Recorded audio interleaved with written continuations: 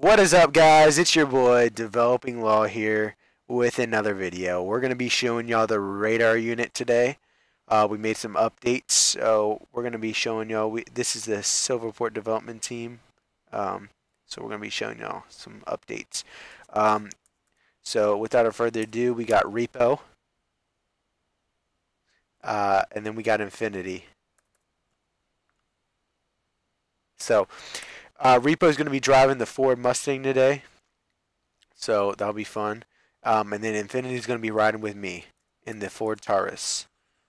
So let's go ahead and get in in our spot. Repo, if you want to go ahead and go down and get ready. Alright, so the radar unit has been updated a lot. Looks 10 times better and actually works 10 times better, more smoother. So I made a little spot in a test map where we can test it out for y'all and show y'all how it works. Especially for if you plan on joining Silverport LETA, it'll definitely help you understand how everything works, so you're not confused. Repo, just let me know when you're ready. You ready? Alright, so we're gonna just position ourselves for a sec, just make sure we're good. We're gonna angle the car a little. You think that's good, Infinity? Alright, so with the new radar system, we have patrol speed, which shows your patrol speed, how fast you're going. Then we have lock speed, which is the speed that gets locked when they pass over, and also we have target speed. Now we also, if you click the plus button, you get set speed, which pops up. So when set speed pops up, all you got to do is type in a speed and then click enter, and it will set that speed. Today we'll probably we'll set it to 55 because that's usually what's on a highway or a back road or so. So we'll set it to 55, keep it there, and then we'll let Repo know when we're ready. So after you set it, you can basically click the plus button again and it will remove it. And then that will remove the set speed, so that way you're not clogging up your space on your screen.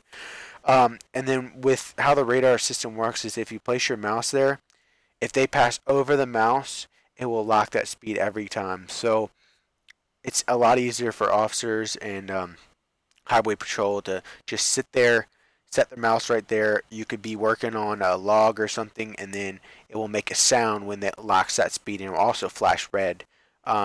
So it'd be it's definitely a lot better than having just where you have to click and try and lock the speed and see and do all that. It's a pain, and it's just a lot easier.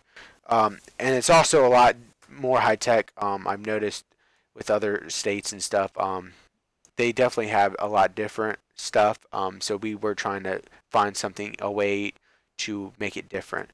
So Repo, if you want to go ahead and get started heading down here, we're going to go ahead and see if we can lock his speed. Alright. So we're just going to set our mouse there. We don't have to do anything. And boom, it pops up on our screen. So with that, it shows us that he was going 140 miles an hour. So we set the speed for 55. That means he was going 140 and a 55, which we would pull him over for that. You can also constantly track his speed as he moves. So what we're going to do is we're going to redo it again just to show you how it works again. And this time we'll set it to 45. So Repo, just when you're ready.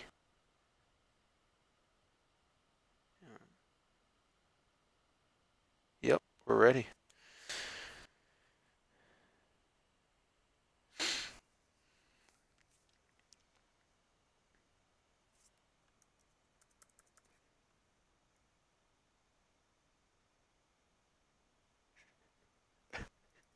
Alright, while we're sitting here, I'm gonna show you how the patrol speed works.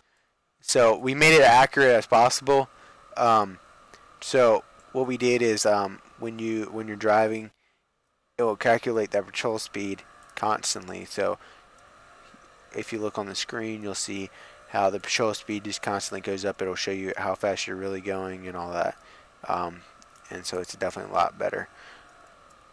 And then you can also see the target speed. Alright, so whenever Repo's ready, we'll go ahead and go.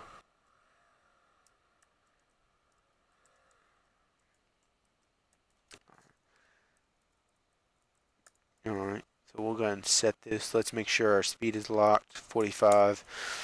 See, speed is set. Yep, we're ready.